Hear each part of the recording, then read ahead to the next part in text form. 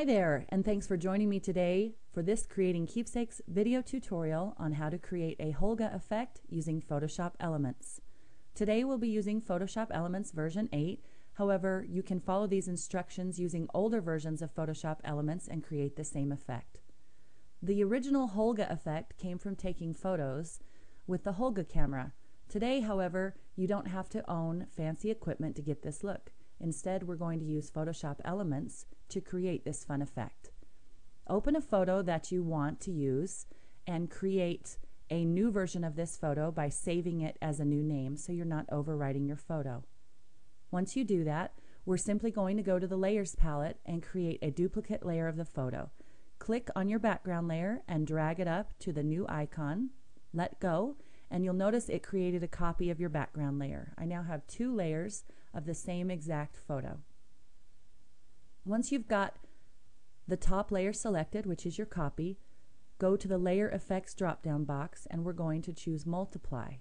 What Multiply does is it actually darkens the photo. It darkens the effect. So you'll see how everything in my photo became dark. If I click on the eyeball icon, there's my original photo. If I click on the eyeball icon again, there's the Multiply effect. Now for this Holga effect, I want to erase some of the darkened areas and highlight the subject of my photo. So I'm going to go to my toolbox and I'm going to select my eraser tool. And make sure you're choosing a large soft edge round brush. In this case, I'm going to choose 500.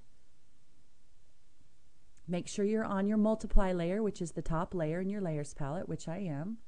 And simply click and hold, and we're erasing the Multiply effect so that we can highlight the subject of our photo.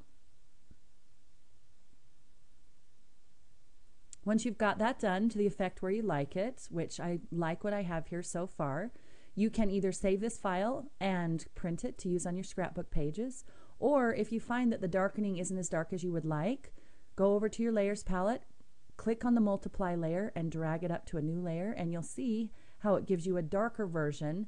You can continue to do this and keep going darker and darker until you get the effect that you'd like.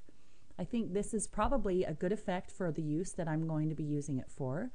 So now I will simply save this version and go ahead and print it and use it on my scrapbook pages.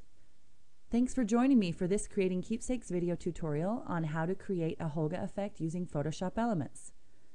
For more scrapbooking tips and tricks, be sure to join us online at creatingkeepsakes.com.